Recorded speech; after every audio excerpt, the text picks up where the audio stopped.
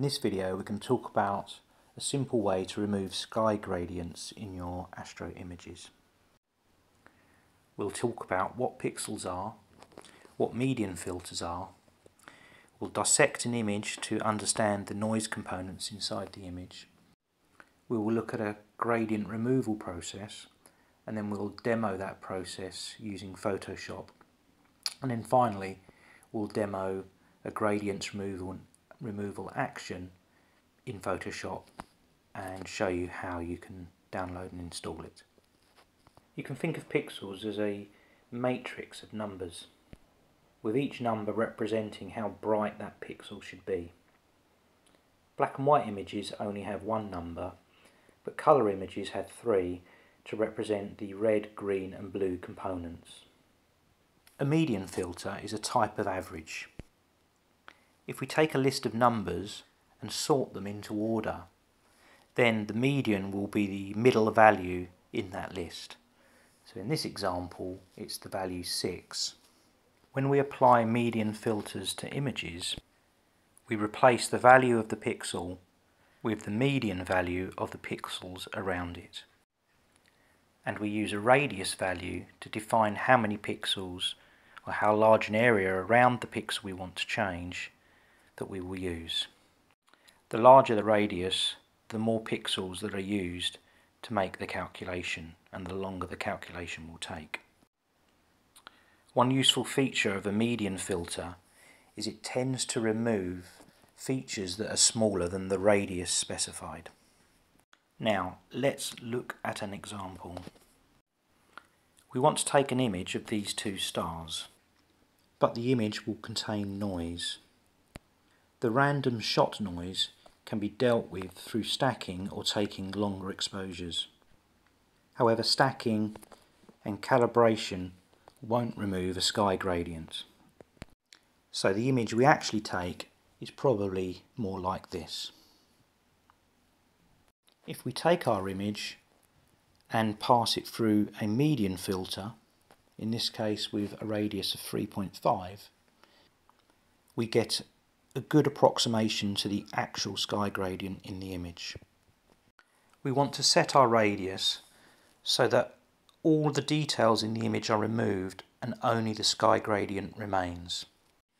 If we then subtract our filtered image from the original image, then the result will be the image without the sky gradient.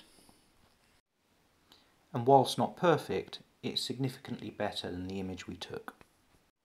Okay, so let's look at how we would apply this in our imaging software.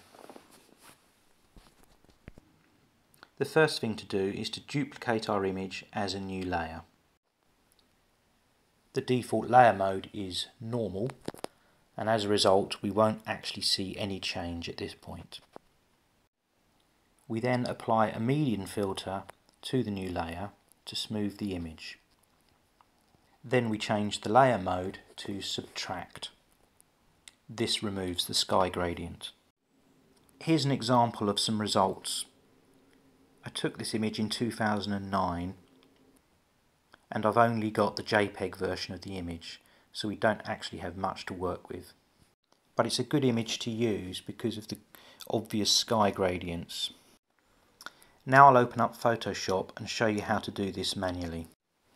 I've already opened the image, and the first thing I'm going to do is duplicate the layer.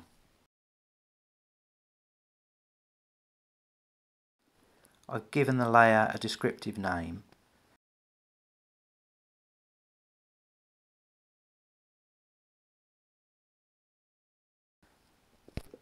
And now I'm going to apply a median filter.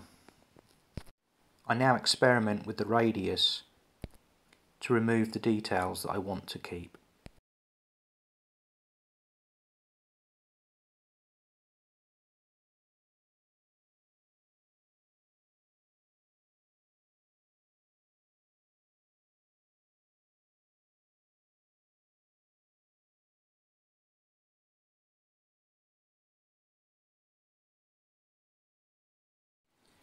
I could just subtract this layer from the layer below and get reasonable results, but I have found that this sometimes leaves everything a little bit too dark.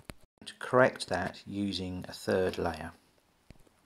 This layer I'm just going to fill with the average value of all the pixels in the image.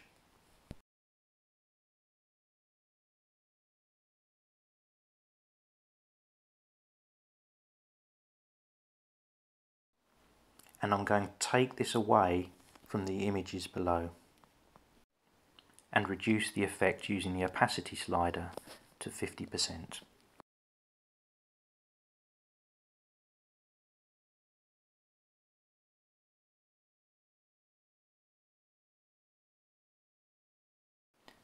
I'm now going to make the two layers I've just created into a smart object.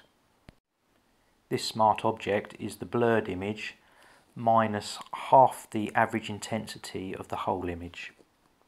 I'm now going to change the layer mode of this smart object to subtract.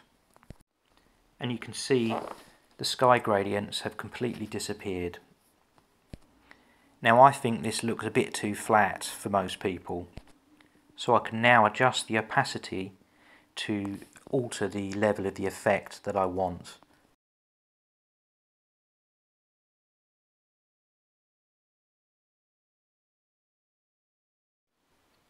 And I think 80% looks about right.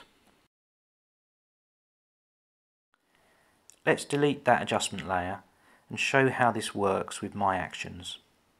Select Actions and then select Gradient Removal 2. It's worth reading the messages. I know most people don't read instructions, but they really do contain some useful information. The dialog box will guide you through the next step.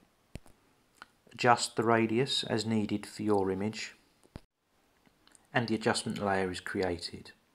The only thing left to do now is to adjust the opacity to get the image looking the way you want it to look.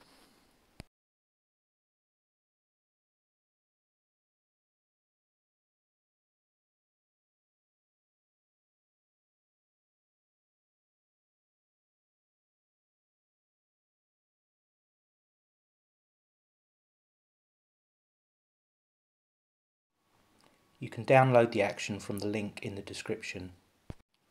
Then from inside Photoshop, select the Load Actions option from the Actions menu and you'll be able to install it. Feel free to leave comments, like and subscribe. Thanks for watching.